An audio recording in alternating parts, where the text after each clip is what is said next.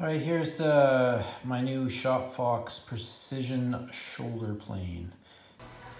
All right, so quick interlude here. It wasn't until I was going through everything that I suddenly realized the box and shoulder is spelt wrong on it. Come on.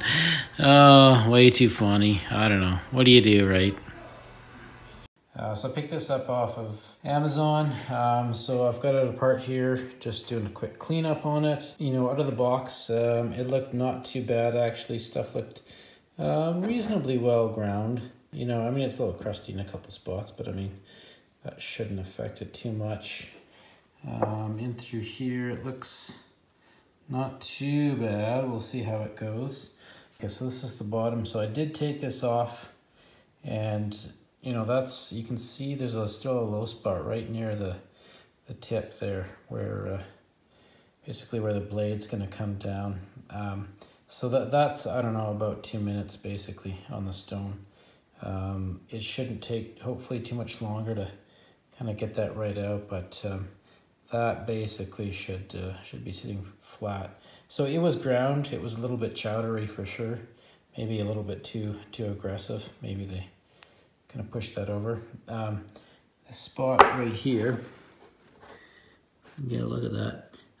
That is not quite as good as it should be, considering basically the blade kind of rests on that. So I'm going to see what I can't do to kind of maybe file that down a little bit, give it a little bit of a better, more even surface.